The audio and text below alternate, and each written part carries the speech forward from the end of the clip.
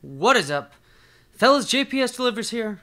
Madden NFL 2005. Seahawks at home against the Dallas Cowboys. Been kind of rough lately in this game. I know when the game was created, Madden NFL 2005. Also, weather pristine, 63 degrees, feeling nice. Maybe if it was 10 degrees cooler, it'd be perfect for football weather. Fuck 20-degree weather, which we're already seeing across the NFL. And, well, I guess one of the teams that witnessed that's playing tonight on Thursday Night Football. Something else. Got sidetracked right there. But this game really, Ray Lewis on the cover. Pretty much when they made the game, they were saying they're going to get really defensive focused just to see how they can change the game defensively. And that led to it being pretty damn hard to pretty much have a consistent offense. Mind you, it's the NFL. You don't have to have a consistent offense at all. But this Seahawks team has definitely taken a hit. I drafted Ricky Williams, and as you can tell, if you just can't run the ball in general, it doesn't matter if your guy's a stud. He's 94, 95 overall, and it seems like David Carr's having more success. Mind you, David Carr's really still not having that much success. We got shut out in the playoff game. We only lost, 8-0. There was like 2 field goals and a safety in that game. It's insane. I feel like, I don't know, there's a lot of stuff factoring into it, even the sliders I play on and whatnot, but it is what it is. The Dallas Cowboys team is solid. They have probably the best duo of defensive linemen in this whole NFL fantasy franchise of 2005. I think it was like Marcus Rucker, Darius Rucker, but and Richard Seymour, who we know Richard Seymour, one of the absolute anchors of that sick Patriots defense, especially at this time. This Patriots defense is just ungodly. Richard Seymour was a beast, and he was even a beast in Oakland and stuff like that. But they have him, Jeremy Shockey. Their wide receivers and running backs are lacking, especially the quarterback today, Kliff Kingsbury, is he is taking the start.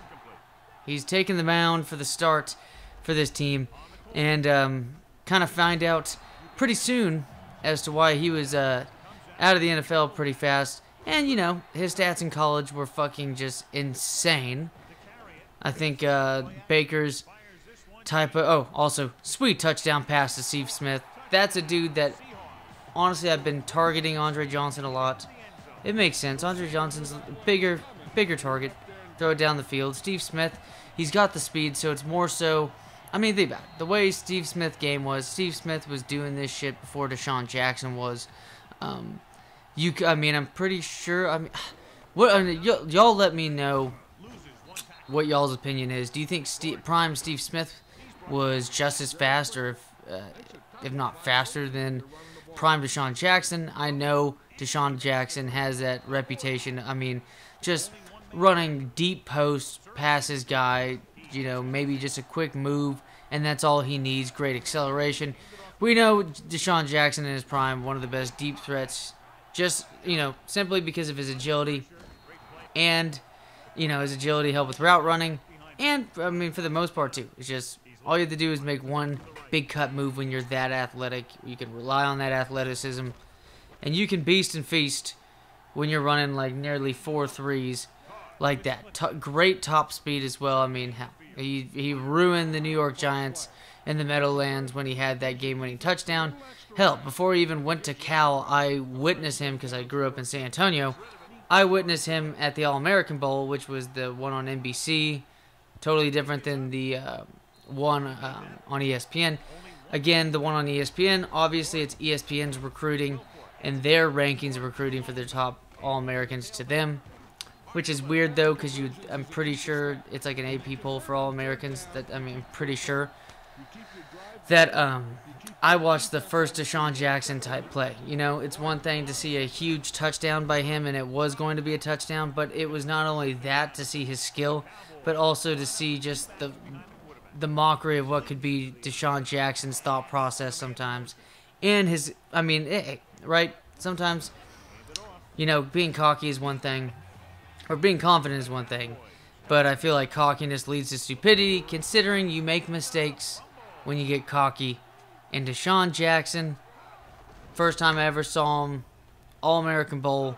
Man scores on his way to the end zone, 9 route or something like that. Or he had like a crossing catch, and it was a ton of yards after the catch. But he was going to the end zone. No one in front of him. No one probably within 15 yards of him. Dude just blasted by these. Top recruit heading out. Hell, he's on NCAA Football 09 on the PlayStation 2. And then he, just like you saw with the Philadelphia Eagles and Donovan McNabb, this is also going to be the biggest bullshit play I have ever seen on Madden NFL 2005. This is clearly not a catch. Right? Dude's first fucking steps. The dude could be fucking boning the trainer on the fucking sidelines at this point. Dude's so goddamn off, and then they give it to him. But Deshaun Jackson pretty much became infamous for, celebrating early right before crossing the goal line. That should have been intercepted. Before crossing the goal line, throws it back like he's finishing. With his arms back like that, flails it back to where he lets go of the ball early, and bam. It's considered a touchback at that point. We saw that against the Cowboys when him and Donovan McNabb hooked up on a huge gain. I would say touchdown, but it was a huge gain because he fucked up again. Getting sidetracked again. But Thursday Night Football, Green Bay Packers on the road against San Fran. San Fran looked way better without Jimmy G. Nick Mullins, you saw, how limited that team looked with CJ Beathard at quarterback, 2 years ago or so. It's nice to see with a good team like that, and an excellent offensive mind in Kyle Shanahan. There might be Shanahanigans going on tonight. Speaking of right there, missed field goal. So they got the safety on that one. As I'm saying about the pass blocking and whatnot, but Steve Smith, great game so far. And Todd Heap as well. But pretty much down to their backup. Their backup, though, I can't sit there and say that he's played better than Jimmy G. But you can make a really strong case that that's the case.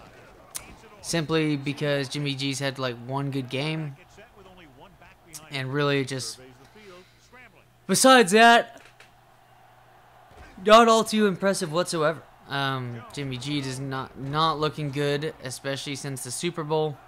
And I know a lot of people are giving him shit after that. I think the Packers, they should be favored. They're on the road, though. But Packers have lost, just the one game. But they've lost 2 of their last 3. Losing the first one to the Bucks. Coming back against the Texans team that, the Packers, it kind of seems like maybe Jair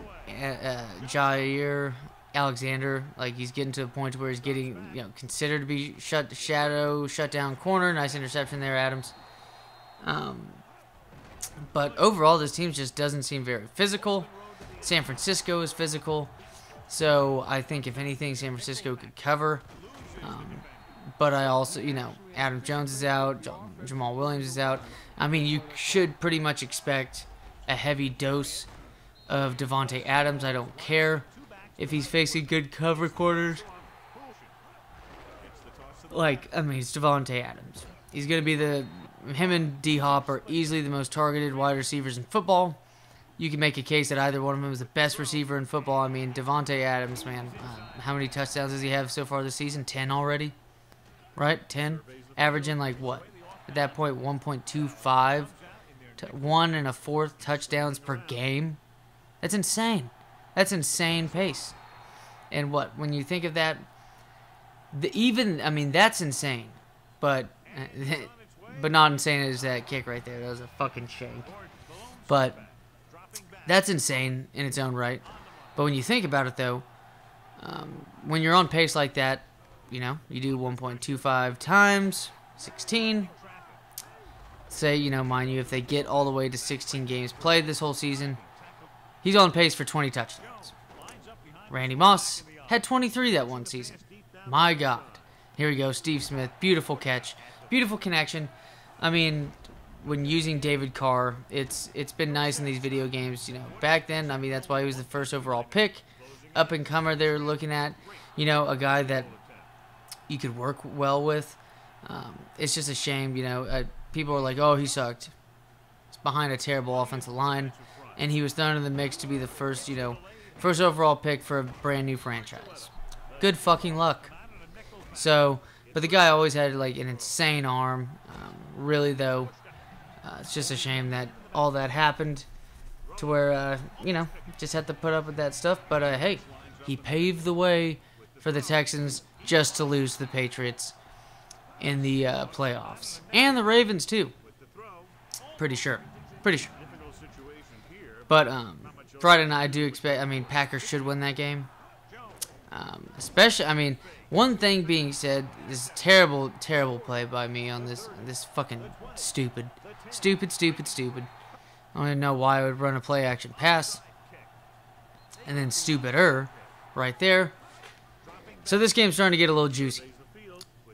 Thursday night, like I said, I think the Packers should win that game because even though I'd have to say cover and stuff like that, Sean Taylor got fucking roasted on that route. And also, too, I checked that rookie on that team, that wide receiver who caught that touchdown.